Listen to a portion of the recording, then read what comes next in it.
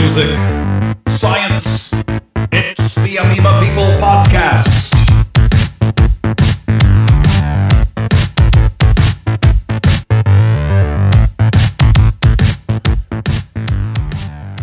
Greetings and welcome to the Amoeba People Podcast, the show where science and music collide. Collide's a bit extreme. You know, it's really more like science is the crafty wide receiver and music is the quarterback. And at the snap, science jukes the defenders and gets wide open in the end zone. And music threads this perfect pass through the opposing team right into the waiting hands of science for a touchdown. And then music runs up to the end zone and science and music jump up, bump chests in the air, and then do a brief celebratory dance from The Wiz.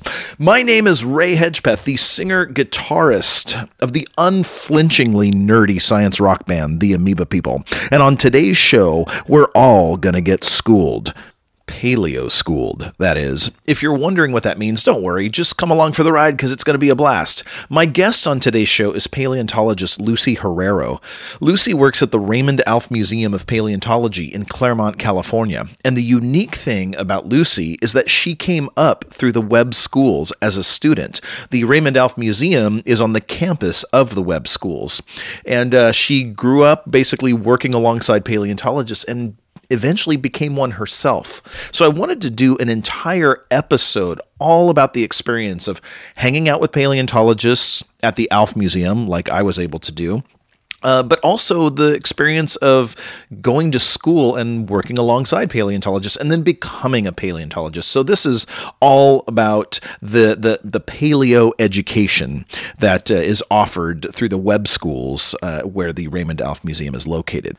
And even the song for today's episode is about my experience meeting and hanging out with and chowing down with paleontologists from the Raymond Alf Museum right there at the Webb Schools. We went and had lunch together, and that made it into the song.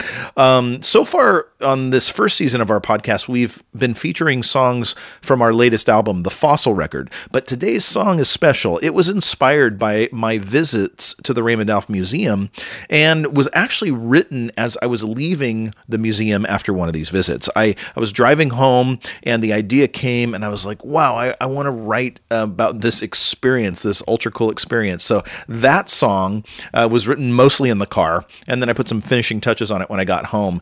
And it's only right now going to be available on this podcast episode. It's an unreleased tune, and I'm just going to keep building suspense. I'm not going to tell you any more about it, but you can't find it anywhere else, at least not yet. So this entire episode really is all about getting paleo-schooled. I interviewed Lucy Herrero in one of the classrooms at the Alf Museum. So speaking of getting schooled, and the song is all about getting to eat lunch with a table of paleontologists and the fascinating topics that arise when they let you break bread with them. So let's get started, huh? And one quick word before we do get paleo-schooled. Thank you. That's the quick word. And to those of you who have rated and listened to our podcast on all the different platforms, thank you. And to those of you in countries all over the world, the new ones that are popping up, welcome to the Amoeba People podcast. We thank you for listening. It's been really exciting to see that we kind of have not a massive audience, but we have a worldwide audience, which is so cool. So thank you for tuning in and for enjoying what we do. And I just got a little bit of news I need to share with you guys. I mentioned in a previous episode that in 2020, this year, we're going to be doing a live taping of a podcast. And that is most likely, we now have a month, I believe, and a possible location. We will update you as things change, but it will most likely be in April for the City of STEM Science Festival, and it will be in conjunction with Professor Dave, who I've already talked about before, who has amazing YouTube videos that educate you on not only science, but a ton of different topics. He has his own podcast, and we're going to have our show called Podcast Wars. That's what we're tentatively calling it, in April, and it will most likely be at Los Angeles Ale Works, which is right next to SpaceX. We don't have our guest nailed down yet. That sounds a little weird, but we have a few options that we're working on. We're trying to see whose schedules will work out, and we're getting all the details worked out. But anyway, if you want to come out to that live event, we will have, hopefully by the next podcast, a more firm update on all of the things that I just mentioned, and be looking at our social media, because that'll tell you all the details once they're available. And the next thing is that this is the big news, we are developing this podcast into a radio show. There is a brand new public radio station here in Long Beach, California, and I'd been waiting to say something about it because I wanted to make sure that it was really going to happen, but we are adapting this show, the Amoeba People podcast, into the Amoeba People Radio Hour. How cool is that? So it is going to be the radio hour where science and music collide. The people at Long Beach Public Radio that we met at a producers meeting are fantastic.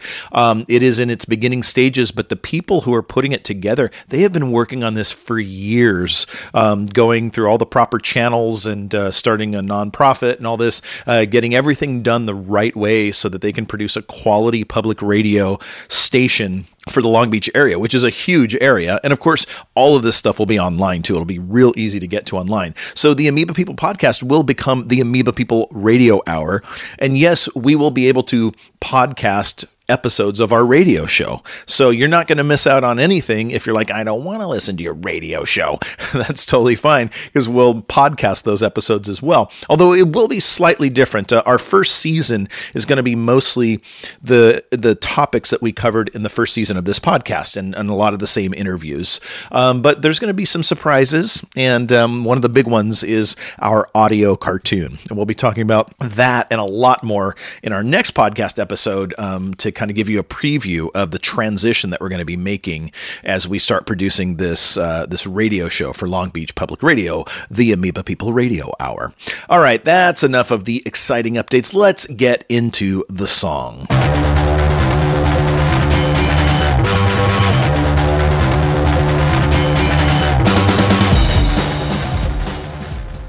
So the song you're going to hear today, as I mentioned already, is an unreleased tune. It's brand new, and you're only going to hear it on this podcast episode. I mean, eventually we'll probably release it in some form or another. We'll probably re-record it and everything, but right now, this is the only place you can get this song. And so, and it was inspired by these visits that I had made to the Raymond Alf Museum. I had visited on two separate occasions. The first time to interview Gabe Santos and Jared Hoyt, and you can hear those previous episodes of the Amoeba People podcast. Those are terrific ones. And then I returned a short while later to interview Billy Guerrero and Lucy Herrero, who is our guest today. Billy's episode, of course, you can hear in a couple episodes back. I'm really good with memorizing the numbers of the episodes, as you can tell. But that one's a really fantastic episode too. And then after Lucy's interview, I was going to have her introduce the song, a song from the Fossil record. And I decided at the last second that I was already working on a new song that was inspired by these visits to the Raymond Alf Museum.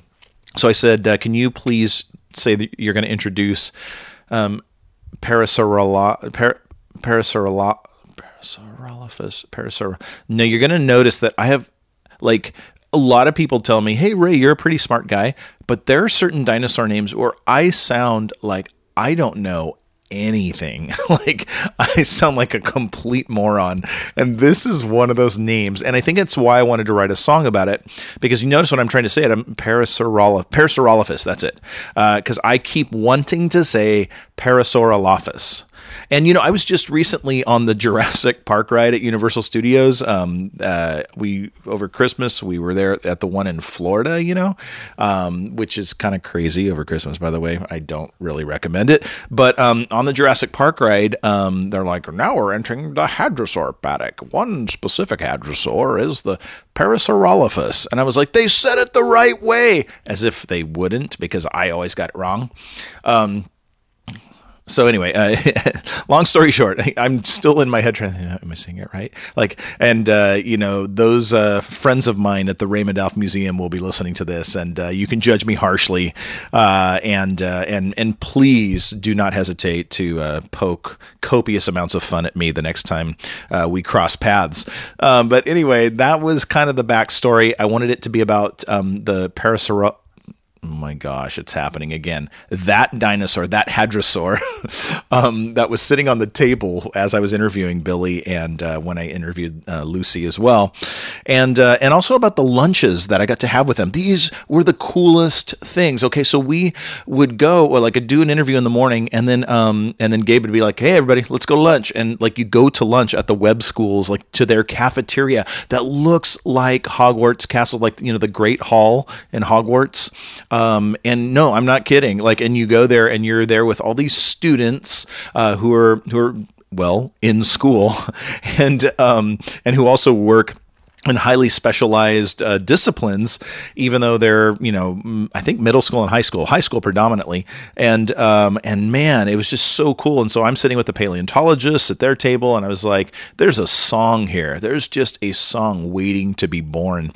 And so that's where the idea came from. As soon as I finished the interview with Lucy, and I hopped in my car, yes, before I started driving, so don't worry, I set up the voice record on my iPhone, so that I could get these ideas down. So it was just me driving for, 20 minutes or so.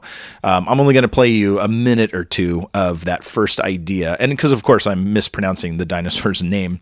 And you're going to hear the dorky musical ideas and then me talking to myself. It's embarrassing, and that's why I'm sharing it. So this is really the only demo of the song. Everything else was me just kind of taking that idea and then recording it for us to play on this episode. So here we go. Me driving back from the Raymond Alf Museum. Okay, it's got that weird garbled sound. Parasaurolophus sitting in my office, waiting on my counter for me to talk. Because it's garbled just because I've got it plugged into the speakers of the car, so it creates that weird kind of garbled tone. Have a little lunch with the paleontologist. Vegan meatball sandwich. A vegan meatball sandwich. Yeah, the vegan meatball sandwiches. I'll explain that in a minute. And that stayed in the song, by the way. The vegan meatball sandwiches. B minor, E, E, E. Me just trying to remind. Yeah, I'm trying to remind myself of the chords here, so that the chords I'm hearing in my head.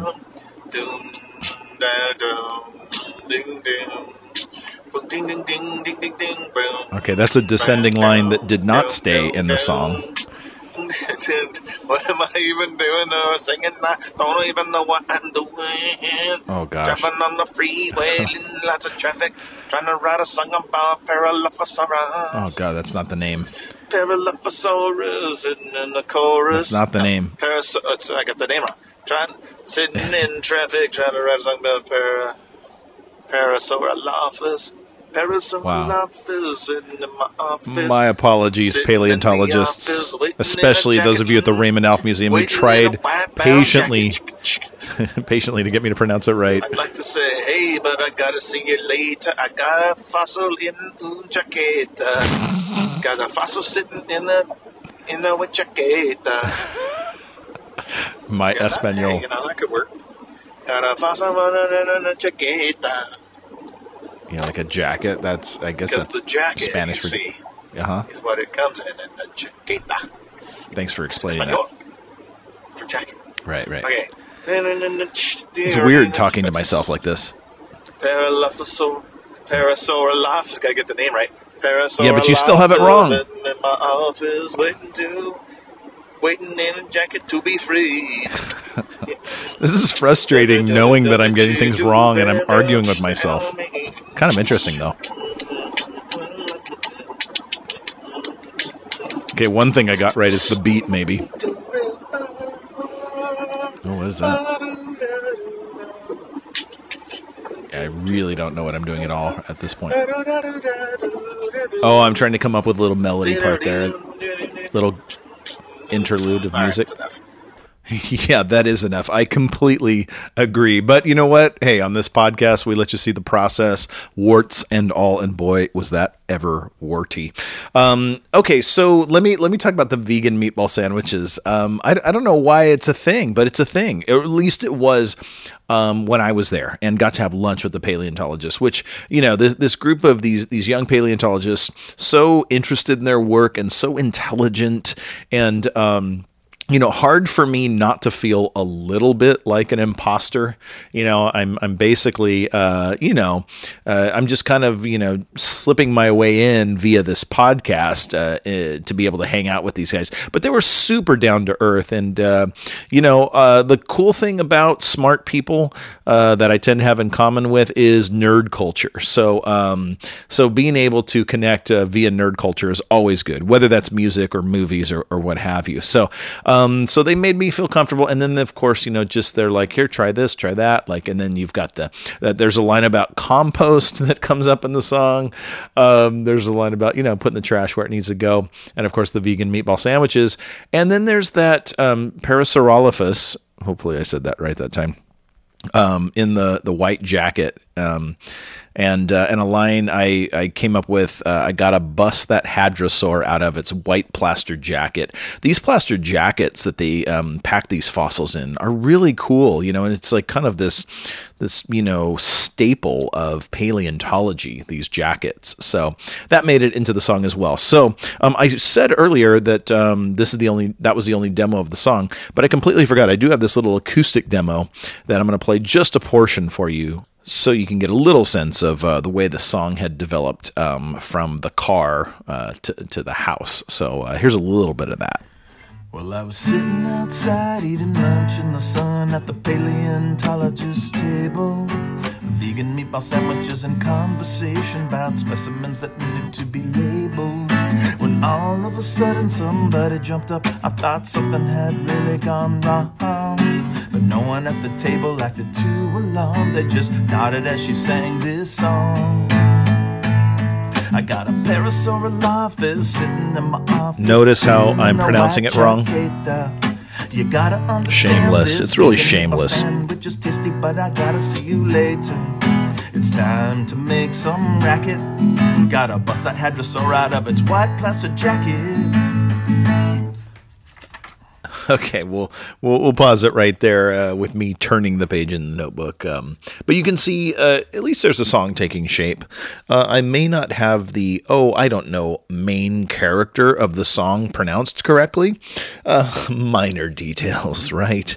But anyway, I am sincerely hoping that the finished product you will hear that I have not disappointed you dinosaur enthusiasts and paleontologists out there, or even the creators of the Jurassic Park ride. So anyway, that's all we're going to do for now. We're going to just play the completed version at the end of the episode, and that's going to give us the opportunity right now to jump right in with both feet to my interview with Lucy Herrero, paleontologist at the Raymond Alf Museum, who came up through the Webb School system, working alongside paleontologists and becoming a paleontologist herself.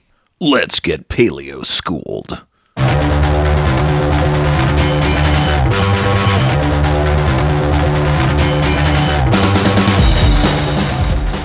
So my first question for Lucy was, how does one find oneself in a place where they're like, yeah, I want to study paleontology as a 15 or 16-year-old? I mean, what are the steps that lead to something like that? How do students wind up? Do they just kind of go to the school and then decide, maybe I'm interested, maybe I'm not? I mean, I really was totally unfamiliar with this concept of basically training kids in the sciences from such a young age, and such a great idea from the outside. But I wanted to know how she ended up in this place. This is kind of a funny story that my mom likes to tell, and I've grown up in the Claremont area since I was very young, and part of that, when I was, maybe 2, 3, 4, I would go to Mommy and Me with my mom, and then eventually my sister when she was born. And so a lot of that involved going to trips to local, parks, museums throughout LA County, and we would often come to the Alf Museum. I don't remember it, but my mom says there's one time we were here and I just stood in the doorway and was like, "This is my museum." and I was the kid that was always checking out the dinosaur books, the rocks and mineral books from the library. If you looked at the library card, you'd see my name for months on end. We were checking out the same books over and over again. And that was a huge childhood interest of mine. But, going through elementary, middle school, I kind of disconnected, and it wasn't really something that I, had intended to pursue or was really, part of my consciousness when I decided to apply to the Webb Schools. Basically, I had, a really great opportunity to, take advantage of the education here. I knew that I didn't really want to just stay in the public school system, and so when I decided to apply to Webb, I knew I wanted to come here because of the opportunities, but not necessarily because of the museum. That was just kind of like an added bonus at the time. Right. And once I was accepted and started taking classes, the museum was something that I knew about but wasn't super engaged with at the onset. All of the 9th grade students at Webb are required to go on a 9th grade fossil collecting trip called a peccary trip. And when I went, I really did not like it at all. Like, it was hot. We were in Barstow collecting Miocene fossils, so about 15 million years old, and we were walking, and I didn't know where we were going, and I was like, this is not for me. And so kind of from there, I just, went along with my, normal high school life, my freshman year, and then spring break rolled around, and they offered us spring break fossil collecting trip to different location, the Goler Formation, which is outside of Ridgecrest, California, and that is similarly like a dry desert arid environment, but the fauna there is much older. It's about 60 million years old, and it represents actually some of California's earliest fossil mammals. So it's a hugely important research site, but I wasn't really into that one too. Some of my friends, I don't think any of my friends were going. I just kind of signed up, and some of the other classmates that I had signed up, but there were more of the juniors and seniors who had went. So I was like, oh, I'll just hang out, see what this is about. And then it was all right, but went back to my normal high school activities. And then that summer, I was really excited because there was going to be a trip to Spain, and I was so into that. And I applied, I was accepted, but unfortunately just from how it worked out, I wasn't able to go. And so my mom was like, well, why don't you go on the summer peccary trip? I was like, well, I didn't like the first two that much, but that sounds better than being at home for the entire summer. So I went to that, and that was about 2.5 weeks to Utah and Montana, and that's where I fell in love. That was this was it. Maybe it was the dinosaurs versus the mammals. I wasn't really into the mammal collecting. Wasn't into the California Mojave Desert collecting. But on that trip, that's where I was like, wow, this is amazing. I'm seeing all these new things, experiencing all these different places, really challenging myself mentally and physically in a way that I hadn't been before. I liked the outdoors, but it was not really our family practice or something that we did to go on 7 to 8 mile hikes daily, experiencing the monsoons rolling in and really roughing it, not having any sort of outside connection to the world, and I just thrived. I loved it. And so from that experience, I came back to Webb and I changed my whole schedule. I want to take all the paleontology classes that I can. I started taking the honors intro to paleontology class with Dr. Farkey, who was a new faculty member that year. And so really it's been interesting to see how Dr. Farkey started at Webb and how he has sort of shaped my professional trajectory, as I've also seen him grow professionally in teaching in a secondary school context but as well. So from there I took the honors paleo class and then went on to do research at Webb, and at that point I was really involved in all aspects of the museum, from giving tours, volunteering on weekends, working in the fossil preparation lab after school, doing my own research as part of the academic curriculum. And so really it's a very unique opportunity for students to be able to come in and actually participate in so many different aspects of the field at a young age. And not only that, the fossil collecting as well. So I felt very privileged and very lucky to be able to do that, because I know there's so many people that haven't had that chance. Right, yeah. One of the things I like so much about the way this story unfolds is the fact that it was not a single aha moment, because a lot of times we assume that's how it's going to be for people. But in reality, it's usually a slow, gradual process of trying this out, trying that out, and having a school system in place that allows that to unfold is incredibly beneficial. So that's one of the things that really stood out to me as a truly fantastic method for allowing people to explore a variety of things before they come to that thing that really sparks that joy in them. And just a quick little side note, if you hear that little hum in there, that's just simply the air conditioning system in the room I was interviewing her in, turning kind of off and on. So you're going to hear a hum every now and then. It's not a truck that is interminably circling the facility. It's just the air system. After that, she told this great story about the rock star paleontologist Jack Horner, who, if you're not aware, he's the guy that Dr. Alan Grant, the character played by Sam Neill in Jurassic Park, or the Jurassic Park movies, the original ones. Jack Horner is at least one of the paleontologists that Dr. Grant's character is based on. From there, a lot of my research was based on specimens that I actually helped collect or helped prepare myself. I was able to go on to present at different paleontological conferences, and it's a very unique experience being there as a high school student. Most people will automatically assume that you're an undergrad or even a grad student. Like, no, I'm like 16 and this is the project I've been working on. But there was definitely like a moment where I had just finished up one of my main papers describing the changes in skull shape in hadrosaurs, which are duck-billed dinosaurs, from youth to adulthood.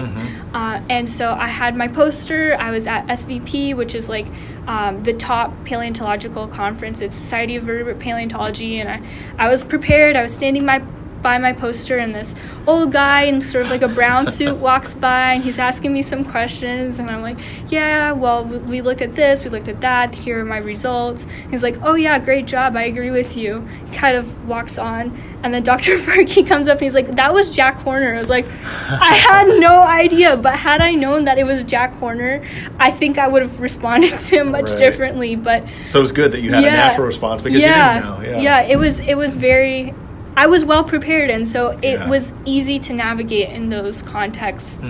I think because of obviously the experience that I had, being hands-on with that specimen for hundreds of hours, and then having Dr. Farkey and Dr. Loughran's guidance, and it was really every single experience has been just phenomenal for me. And I think one of the things of starting as a high school freshman and seeing a brief glimpse of what was before Dr. Farkey and what was after, what Dr. Farkey was able to do is step into this role as curator and really just have someone dedicated at the museum towards research. Doc, the director of the museum, he is absolutely incredible, and his vision for the museum, where it was when he started, where it was when I started, and where it is now, it's an incredible trajectory. But what basically Dr. Farkey has allowed more people to focus on the research aspect and sort of free up some of the responsibilities so that we can not only be a world-class museum in terms of our collections and in terms of our exhibits, but also just the amount of research and data that we're putting out there. We operate in a different function than, for example, American Natural History Museum or LA County Natural History Museum, because most of the knowledge that's generated is generated by students. And so we're in this room, and all of these papers that are like up on the wall, they're all student publications that either are students as first authors or students as co-authors on papers that Dr. Lofgren and Dr. Farkey have published. And so well, really I'm going to try to put a picture of this up yeah. on the up on our website so people can see, like, the wall is covered with these framed papers, all that students have contributed to, right? I think, yeah, Dr. Farkey, as specifically a research scientist, really allowed the Alf Museum to take it up a notch, and just in terms of the number of projects we were able to cover, the number of research papers and conferences we were able to attend. And because he is a dinosaur paleontologist, Doc is a mammal paleontologist, so we obviously had a collection. So when you hear Lucy talking about Doc, I just want to clarify here. She's referring to Dr. Don Lofgren, the director of the museum, who is an expert in mammal paleontology, and then there's Dr. Farkey, Andrew Farkey, who is whose expertise is in dinosaur fossils. So mammal fossils, dinosaur fossils. I hope I'm getting this all right. I'm pretty sure I am. But what I love is just that kind of, there's a real collaborative vibe in the way that they refer to basically their bosses, and that's what I loved about it. Is like it's there's certainly respect for the knowledge that they possess, but then there's also this sense of okay, there's mad respect, but then it's also like, but these are also colleagues, and they're working in conjunction to get this incredible work done. So just wanted to clarify, in case you hear her refer to Doc or Dr. Farkey, those are two different people, Dr. Lofgren and Dr. Farkey. And so for me, it's balancing some of these different methodologies. Like Dr. Lofgren, he is so meticulous, and so that's Doc. Yeah, the one Doc. You guys call Doc. Okay. And having studied and learned under him, like I know like a lot of the ways I approach, my own research, or even other parts of life, like things are very organized, compartmentalized, and I appreciate that. And so you take kind of different traits from different. Yeah, that's great. So my next question was actually about her name, because, when you work in paleontology and your name is Lucy, I was curious, like, was your name, inspired by the Australopithecus? Did your parents have that in mind? But she said, no, not really. I mean, obviously her interest is in dinosaur fossils, not Australopithecines, if that's the correct word. Hominids are, of course, interesting. And, of course, I'm sure there were some references to it as she was going through school, no question. But she also mentioned she encountered lots of references to Lucy in the Sky with Diamonds by the Beatles. But really, it was just a family name, and that's the only story behind it.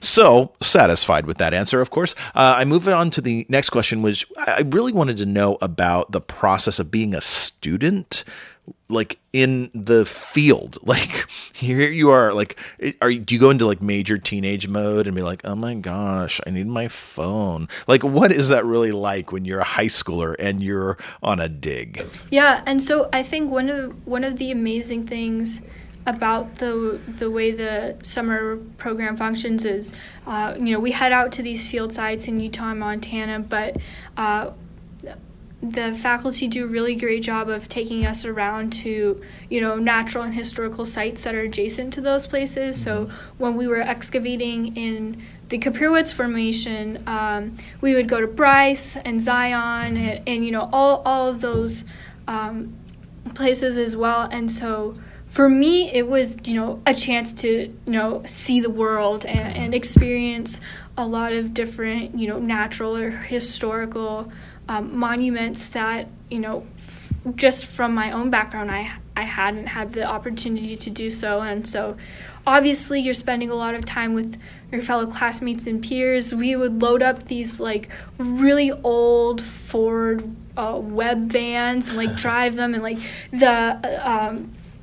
the air conditioner like pieces would be like falling out and hitting us, and like seatbelt straps are like not 100% working all the time, and basically it's just like a bunch of kids like jumping in these vans, driven from place to place, like we're eating like junk food in the back, and so it's like the closest thing to freedom that you can experience as like a 14 to 15-year-old. And so I loved it. And not only going to these places, but going to different museums and going to different collections behind the scenes, meeting other professional paleontologists who already have established careers in these fields. When you're a young student and you're making these connections, and then you later go on to see these people at conferences, obviously you're building networks, you're building relationships, and that's hugely important for anyone who wants to be in the field. Right. And so, yeah, I mean, I think it's very holistic, like the way it's structured out. Like you're going to meet the right relationships and network with the right people, and then also have this like really awesome experience of freedom, and you're not with your parents anymore, so you can just do whatever you want. No, it's like, and then also like, I think for me, just on an individual level, having the chance to be in nature, to sort of disconnect from society or technology, and sleep in a tent for 3 weeks, like that is really important to me, and that was a huge part of why I was so drawn to that sort of program, that sort of framework. Wow, how neat. Do you how often do you go out on expeditions nowadays? So generally we do a field season that's about 2 to 3 weeks in the summer, and then usually we'll go back once more to sort of pick up our supplies. This site that I've mentioned, the Kapierwitz Formation in the Grand Staircase Escalante National Monument in Utah, we just pretty much wrapped up all of our excavations there. We had been excavating there since I think the mid-2000s, so it's been over a decade of excavation, and so pretty much every summer we would spend, like I said, 2 to 3 weeks at that field site, and then since it's so remote, we'd actually use a helicopter to fly in our supplies, and then at the end of the summer use a helicopter to fly out the supplies that we had left behind, and any large jackets of fossils. And so yes, the large jackets of fossils, which of course made it into the song as well. These plaster jackets are so, I don't know what it is, mesmerizing, I would say.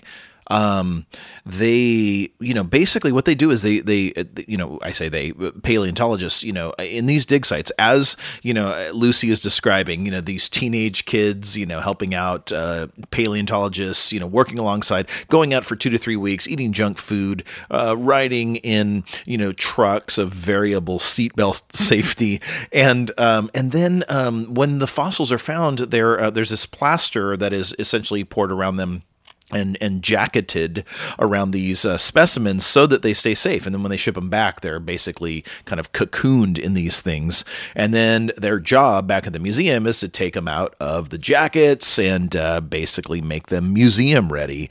I'm making it sound way simpler than it really is. It's a very long, detailed, and meticulous process.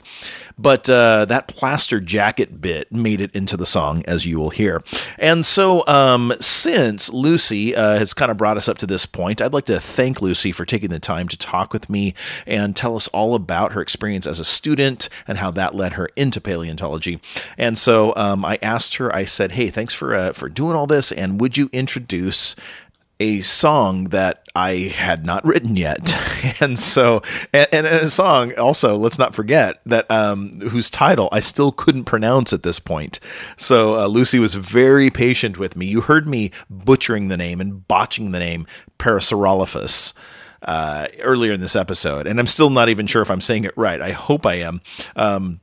But she was patient with me. We shared a good laugh about that. And of course, then she was awesome enough to introduce this exclusive track. So thank you, Lucy Herrero, and everybody at the Alf Museum for being so awesome and incredible. And here, one last time, is Lucy. Hi, I'm paleontologist Lucy Herrero, and I'm pleased to introduce this exclusive track, Parasaurolophus by the Amoeba People.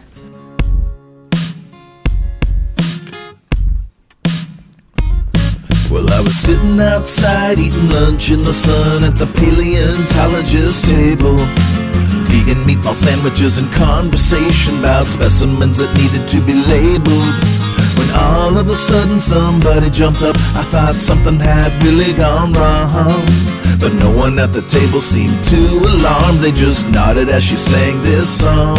I got a Parasaurolophus sitting in my office, waiting in a plaster jacket.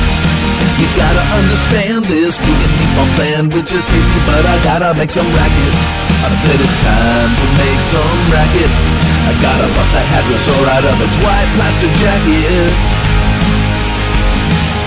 Soon everybody at the paleo table stood up and grabbed their plates and napkins. They put the compost in the bin, put the trash in the can, and that's when everybody started clapping. And all through the hills and the streets and the canyons, you could hear their voices echoing loudly. They shuffled back to work with their hands waving high. You could hear those paleos singing proudly. I got a Parasaurolophus sitting in my office, waiting in a plaster jacket. You gotta understand this, vegan meatball sandwich is tasty, but I gotta make some racket. I said it's time to make some racket. I gotta bust that hadrosaur out of its white plastic jacket. Singing, hey, oh, let's paleo. Oh, here we go. Hey, oh, let's paleo. Oh, here we go.